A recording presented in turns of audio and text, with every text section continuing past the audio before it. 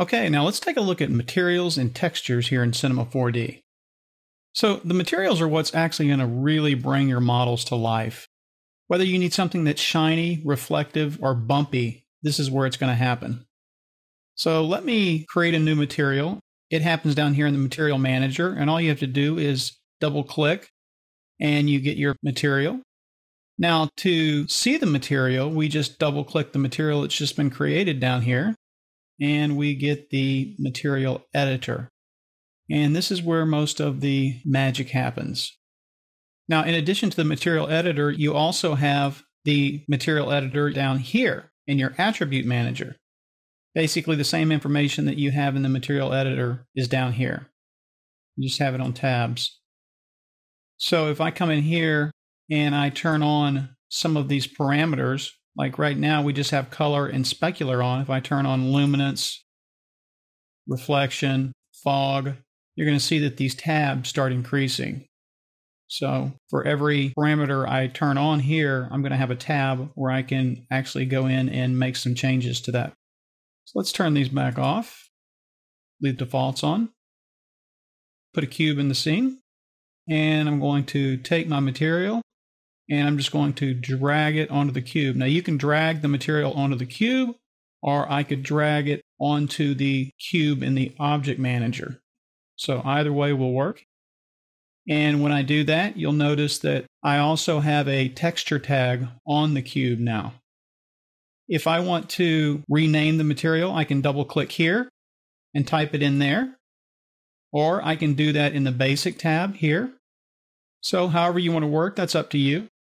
I typically like to double click on the material and pull up the material editor when I'm working.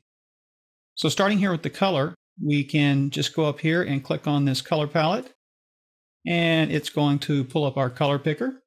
And we can either dial in our colors, or we can just drag to select, or we can do a combination of both. And what you have here is depending on what you have set in your preferences as far as your color picker. So we'll say that I'm just going to go with a light blue, click OK. And then you can see it updates here. Now, one thing you need to realize is that you can't trust what you're seeing in this window. In order to see what your material is really looking like, you need to do a render view, or you could render to picture viewer. You'll see me do that before. Because just looking at it right here, this is just an approximation based on your graphics card. So this is not really what your material is looking like. Now, another way to work, and if you're going to be making a lot of changes, is to work with the interactive render region. And you can get to the interactive render region by clicking and holding down here and coming to the bottom and clicking on that. And what that's going to do is it's going to give you this little box that's going to continually update. You can get this wherever you want it. And you can control the level of quality right here. So the further you go up, the better the quality is going to be here. So now if I come back over here to my material editor and I start to make changes, I'm going to see these update over here. Now I can also control my brightness, the overall brightness of the material. I can go way over the top, over 100% to get really blown out looks. Probably wouldn't want to do that, but in some cases you may. I can also apply textures. I can apply my own textures, which we will go into in a later movie, or I can add what are called shaders. We'll take a look at a few of these, but you can see we have just a ton of shaders. But let's say that I wanted to put checkerboard on there. That's a shader, and you can see that that updates. I can go into the checkerboard. I can make changes. We're going to see that there as well.